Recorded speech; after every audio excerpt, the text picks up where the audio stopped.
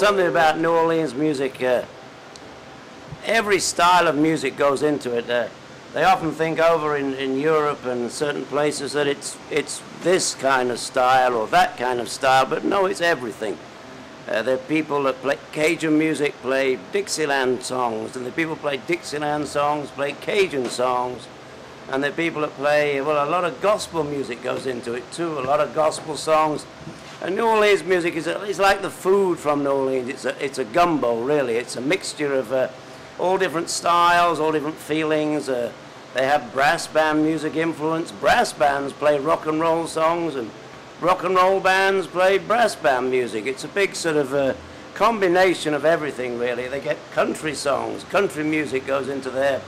And it's like this great big sort of gumbo and great feeling for soul and rhythm as well, and many technical musicians in New Orleans, great players, but it's also a feeling and a soul, and that's what made it so good.